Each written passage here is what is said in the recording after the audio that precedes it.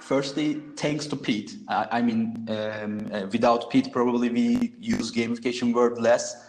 So in 3 years in a row right now, Gamification Europe is not only focused on Europe and globally. So we are very in Gamification Europe as a Gamify Turkey community. And it's very motivate us, Pete. Thank you for this opportunity. And such a honor to have Tatiana and Sandra and Yukai in my panel. I'm a lecturer in Turkey, actually. I'm lecturing game design and gamification in Bahçeşehir and Bilgi University. We had Yukai, I think 3 years ago, Yukai, right? And in my university. So that was a great start for building a community in Turkey. We still influenced from him, actually. And we are going to talk about a little bit building a community. And I like to really start with Yukai. I mean, it's very hard to create, build, and engage for a long-term community. And if we look up to history and just make a little bit research about it, we find many good examples without digitally, physical communities, and they use game dynamics, Yukai. Points, levels, rewards, and this kind of stuff. But in digital era, you're also running an esport community too. I know esport. Octasis has an esport hub too, and also the gamification, already we saw it. What do you think about in digital era, how we should add these motivational levels to the existing communities, Yukai? Okay, so in all transparency, I no longer sponsor an esports team because it's called Heroes of the Storm, and we had a top 3 North American team, but Blizzard shut down the whole esports team, so therefore we don't have a team anymore, unfortunately. It was a lot of fun. Regarding your question, I think in terms of online communities, I think the most important thing is twofold. One, there needs to be refreshing content that people can talk about. And you've probably seen those events where there's like a retreat, a physical event, people show up and they're like, oh, we're so bonded, we like each other so much. And so when it ends, they create the Facebook group and they add it together. And the first week, everyone's like, yeah, so good times, everything's so happy, right? And then after 2 or 3 weeks, it all dies down. And it's the guy who creates the group still wants to keep things alive. Says, hey, what do you think about this? Hey, what do you think about this? And then after 2-3 months, then it's almost nothing. And maybe every 1 month or every 6 months, someone will say, hey, remember the good times. And the problem is that there's no new content, no events happening. It's just all living on that same good times we had 6 months ago. So that's why sports communities tend to be very lively, right? Because every week there's a new game, there's new discussions, new players, new stats. And so it's important to have what we call Core Drive 7 unpredictable and curiosity, something that constantly freshes things up. And the other part is what we talk about, making people feel appreciated more easily.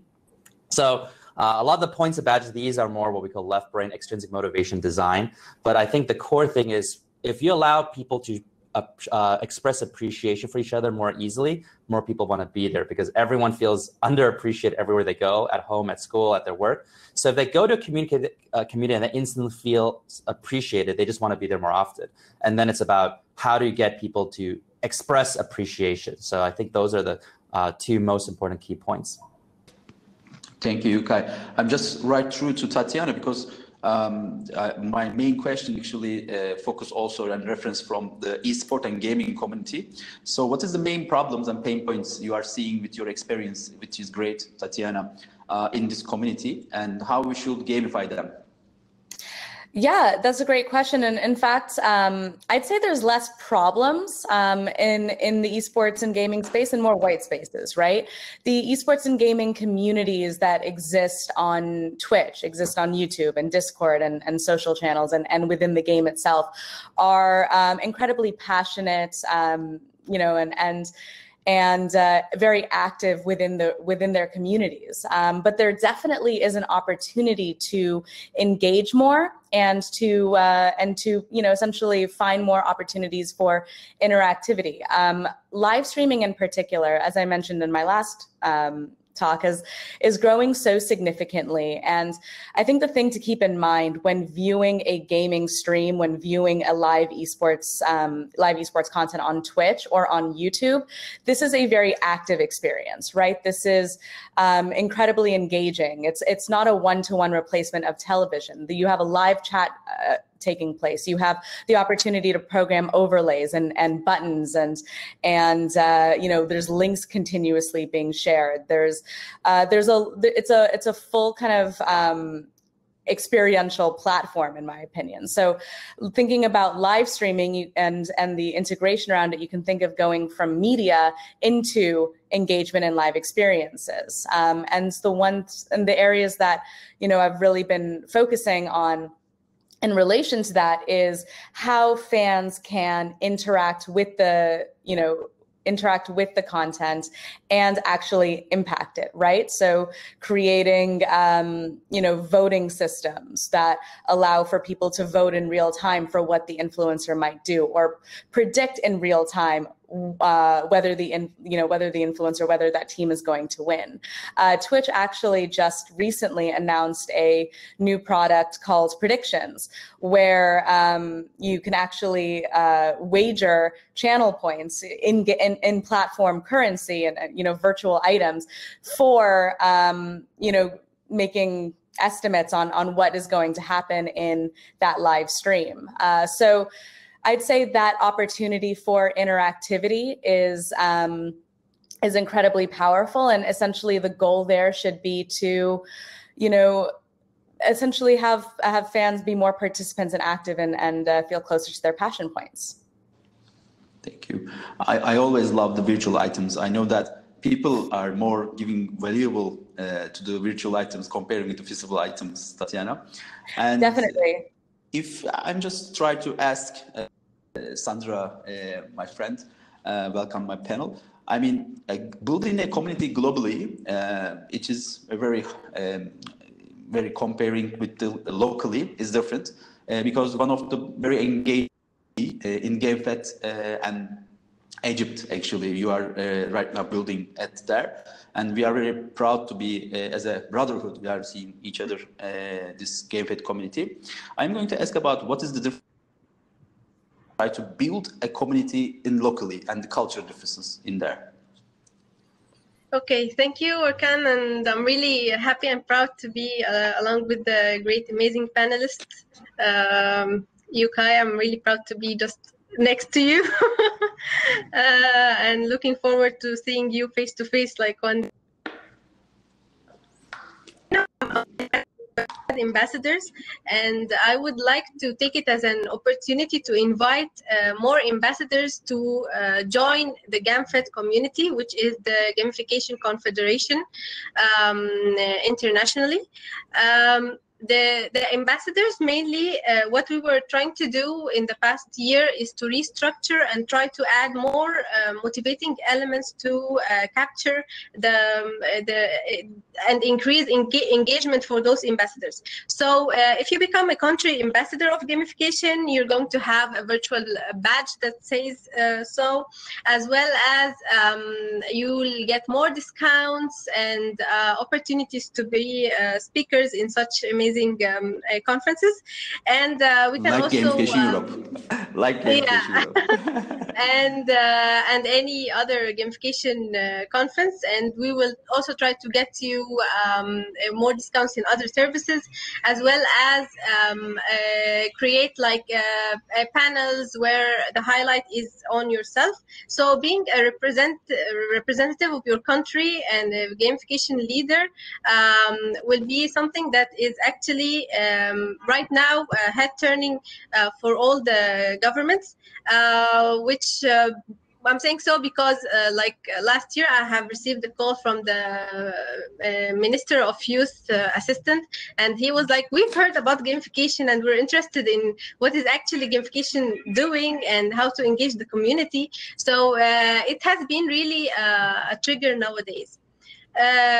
Coming back to the question where how to motivate different cultures using gamification, we had a few experiences dealing with different cultures. We've been to Nasaga, where we delivered a workshop there, and I would call them like the three U's. So the first U is gonna be the uncommon triggers. Usually uncommon triggers is something that's not common. So something we used in Nasaga was actually using the hexad model, but in a different way. We chose the theme of Egyptian queens and kings and gods and goddesses in USA. So we chose this theme, characterizing each character in the hexad model, and this was a very engaging thing because it's not a common thing that every day the US community gets exposed to a different stories and Egyptian. So this is the first U that we have been exposed to. The other thing, the second U, is understanding the culture within the culture. Sometimes you are, like for example in Egypt, we have still different cultures within the company. Some are more like open, some are pretty tight. So one of the projects that we've been exposed to is dealing with a Saudi Arabian client, and we've put into consideration even the characteristics and features of how the avatar looks, how he's gonna relate to this person. Is the avatar gonna be veiled? And actually we tried our best to fulfill the needs, and one of the requests that we got from this client was he wants 3 female avatars for the female audience and 3 male avatars for the male audience. So this is how we should listen to the different cultures when creating gamification. And the last U is utilizing immediately or instantly, like within the class. In Jordan, we had an experience where the attendees were really hyped and they were like very energetic, that they took their storytelling to the next level, that they started acting it. So we kept on doing such activities, whereas when we were in Kuwait, the high intensity activities was not of much motivation to this audience. They preferred listening to stories and narrations, so we accommodated accordingly in that phase. We love narrations. Yeah. Yes. Thank you, Sandra. And I'm just going to ask you, Kai. I mean, in Octalysis Prime, I just sent a link at chatbot. There are many foreign people from all over the world. I mean, you can give more detail about it, but without technology, comparing and reference your model from 8 core drive, which core drives is important in community? I think, so the key thing about those 8 core drives is that everything we do is based on one or more of these 8 core drives, which means that if there's none of those 8 there, there's 0 motivation, no behavior. And then obviously the biggest thing of a community is what we call core drive 5, social influence and relatedness, right? A community is about people connecting with each other. Now, social influence could be more white hat, which is about collaboration, showing social appreciation, like I talked about, gifting. But it could also be more black hat, which is about competition and peer pressure. And we know, again, white hat is for long-term sustainable growth and longevity kind of environments. Black hat is more for driving urgency and obsession. So it's good to have a bit of both, because the black hat, the competition makes it kind of thrilling at the beginning. There's always it's short bursts, it's good. But if it's a year-long competition, most people don't like to be in a constant state of competing with their colleagues, their friends, and they burn out. So I think that's definitely the strongest. And then also I would focus more on what we call the right brain corridor. So besides social influence, it's empowerment, creativity, and feedback, giving people meaningful choices, autonomy, ways to express themselves. So different avatars, different ways to customize how they look to others. and then the unpredictability and curiosity, which is, again, refreshing content that there's always something new when you come back, as opposed to, oh, it's the same old thing, like going to work, you know exactly what you're going to face. Yeah, that's nice. That's nice. I'm supporting to you. I remember. Can you remember that one of the big?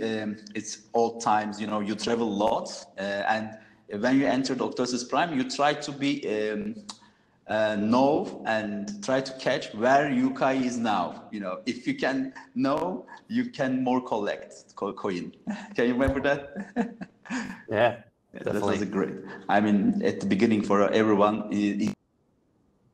This social influence, and I'm coming through to Tatiana. And what are the most common technologies platform? One of our students, Arzu, is just shared Discord link of Gamify Turkey. We found it Discord very useful for community and for future. I mean, which kind of technologies, social platform is going to be more engaging for communities? Great question. So, you know, you mentioned Discord, which is you know, so crucial for game communities now. The way to think about Discord is it is really about hyper engagement, taking your most core and most passionate fans and, you know, bringing them together. And there are definitely ways to gamify through the Discord platform. I really love this recent case study of Red Bull doing a leaderboard within Discord, and they did League of Legends one-on-ones, but specifically for the Discord community to participate in. So there's a lot of ways to gamify that. And then I mentioned live streaming. I think in particular, Twitch is a incredibly powerful space for interactivity and gamification, and essentially has been this creative space and a way to replace content that's been missing due to COVID. Examples that I love include Burberry doing Twitch's first fashion show. They did their reveal of their new collection in a live stream on Twitch. Similarly, Honda revealed their new Civic in Twitch. But even beyond that, case studies like that. One activation that I had the pleasure of working on earlier this year was with our clients at Nutter Butter.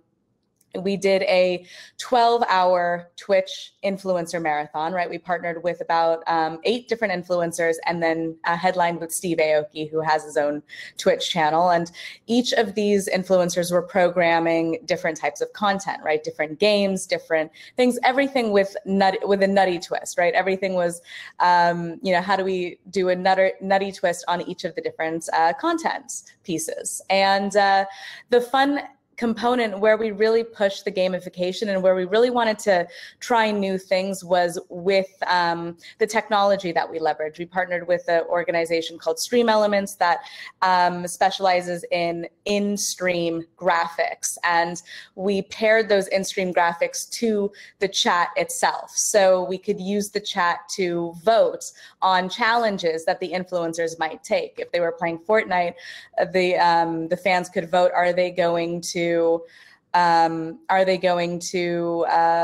know, ride a shark, or they're going to win this game, but they have to do it by a trick shot, or they have to wear the banana suit, things like that. And they'd do exclamation point banana, exclamation point shark.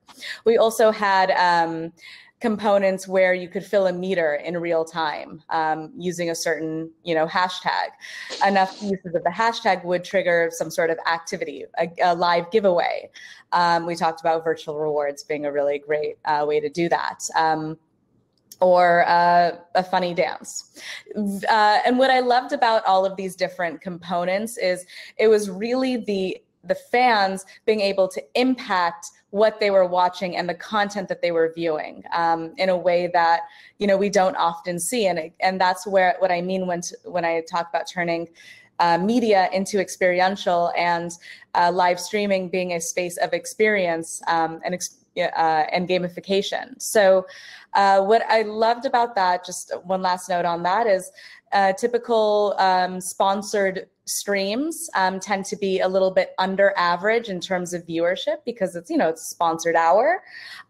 This actually reached 4 times higher the amount of typical viewership that you'd see from a stream like this. So I think what I really loved is the component, this interactivity and the gamification worked really well for this audience. And in fact, we saw really powerful viewership as a result. Thank you, Tatiana. I think I never heard about these examples. That was great examples. Thank you for sharing. I mean, you got it. And Sandra, let's talk about COVID-19 situation effect on this community. I mean, what you did, and also we opened a Discord channel and we started the Instagram live sessions. We got Yukai one of the nights, and we got Pete, and we got Andrej. These kind of live sessions. It was very popular in Turkey for Instagram live sessions. Still, some of influencers doing that. So what you did with the COVID-19 situation for your community? Well, we also got Yukai in one of our webinars where we started a thread. We were gonna create actually Gamification Middle East and Africa, which is the regional version of Gamification Europe in 2020, but then Corona to us arriving. So we decided to take it online to webinars that would empower the users on solving challenges within the Corona era using gamification. So this is one thing we did. Before that, we were volunteering to empower also women as well as other startups. But first, I would like to share with you something that I just got today. It's a badge of the Egyptian Chefs Association, and I became a member. And this is something actually I'm looking forward to. So maybe one day I'm gonna create my own cooking competition. So this is one common factor that all cultures will agree on. Food is engaging. So whenever you say coffee and consultancy, everyone will come. Pizza and play, it's very attractive. So I just wanted to share this with you. The other thing when it comes to volunteering, we have been creating more info sessions for startups to use gamification with their marketing to start more engaging techniques. And one of the things that we have participated in was She Can, where you can find my profile picture where I'm holding the booth that was in the conference called She Can. And it was for women entrepreneurs. Usually, women are sometimes shy or embarrassed to show off their products and start socializing, but once you know their key, they're gonna socialize all day. So what we created is we created riddles within the gamification, within the booths, their booths. In our booths, we created very simple riddles that you can find out from their logo. And when the audience just found the answer to the riddle, they would visit the booth. And when visiting the booth, they started, the founders of the product started talking about their products, and that's when sales start triggering. So this is one thing. Another thing is, in order to create a volunteering community, I would say just one of the things Yukai mentioned was the community itself, inclusion. So we've had lots of people seeing our game jam nights and telling us we're ready to join any game jam nights because we've seen your videos, we've seen the engagement, and we're ready to play test whenever you need it.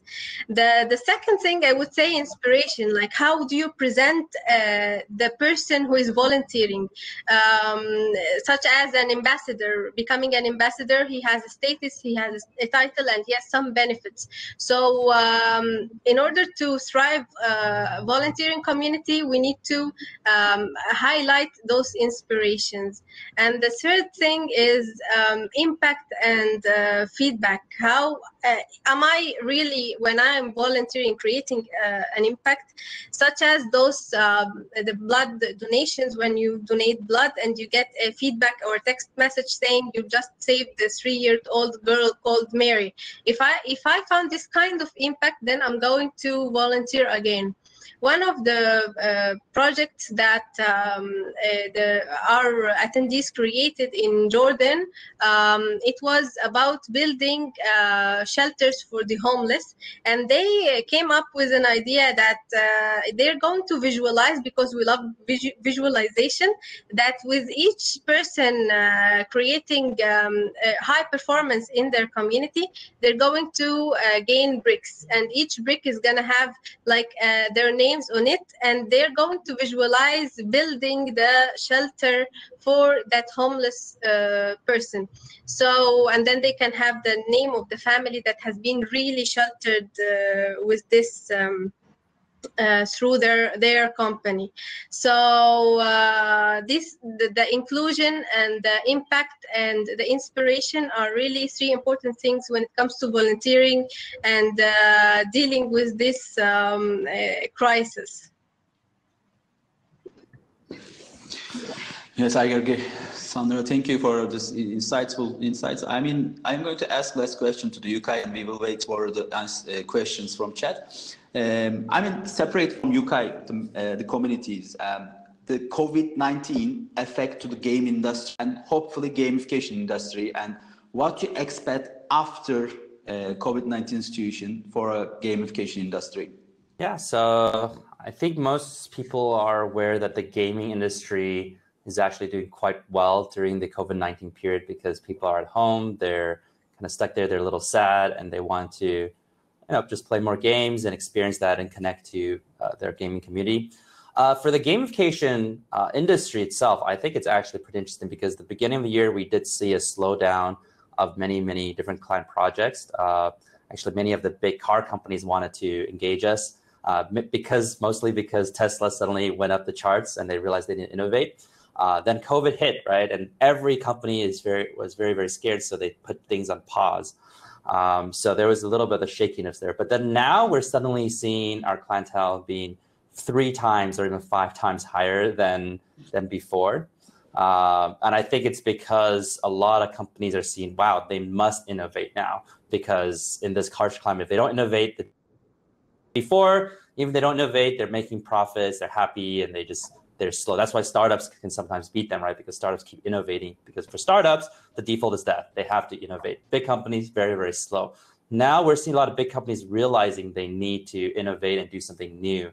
And I get a lot of messages that people say, oh, obviously everyone's talking about gamification now, which is the new big thing. Our CEO wants to do gamification. So from where I see it, I think gamification industry seems to be very strong, and more companies is going to see value in it and want to approve budgets for it. So, and my big thing is I just want to make sure the whole industry is prepared for that, and they actually can design good solutions that solve problems, as opposed to some of the more superficial ways that make it look like a game, seem like a game, have some game elements, but doesn't really connect to our core psychology and make us enjoy the experience for long term.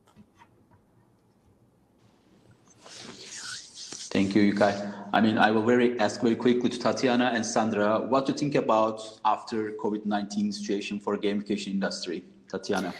Well, COVID has only, as I mentioned prior, has only increased gaming participation and activity, right?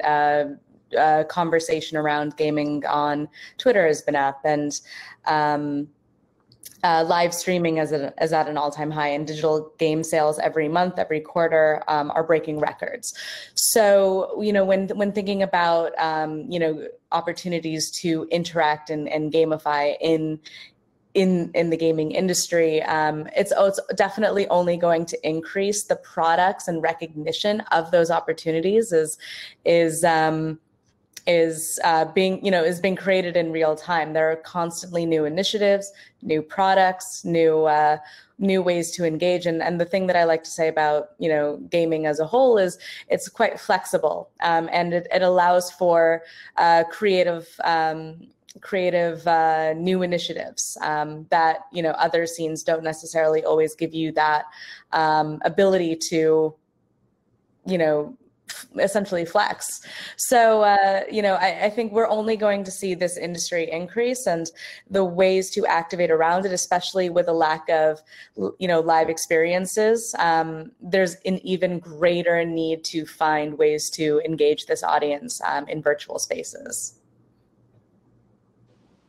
Yeah, thank you, Tatiana. Also, we are having some questions for your examples. Was great. They like to see more. Probably they can follow you on Twitter. Yes, I encourage anyone who wants to dive into some of those examples I shared, or look at more specific needs.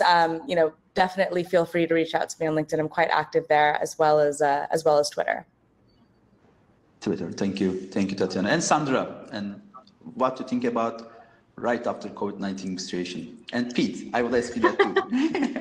Well, yes, it has been increasing. The gamification need has been increasing because now people find the urge for digital transformation, and digital itself is emotionless and boring unless you add those game elements that start to trigger and influence engagement. So we've been asked in several projects to gamify onboarding or business processes, and even one of the interesting clients was thinking about the well-being of their workers, on how they should have like a limited number of Zoom meetings so that they don't go insane. So this is one of the interesting projects that I think COVID has triggered digital transformation mainly, and digital transformation would be boring without gamification.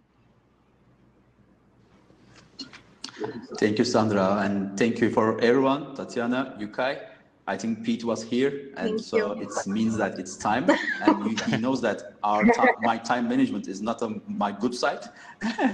You're doing well today. Pete, yeah, I mean, because of you, and I will ask about a selfie with all together, and that will be good memory for our team. And do you like to make some hand gesture or something like that? Let's do this all together.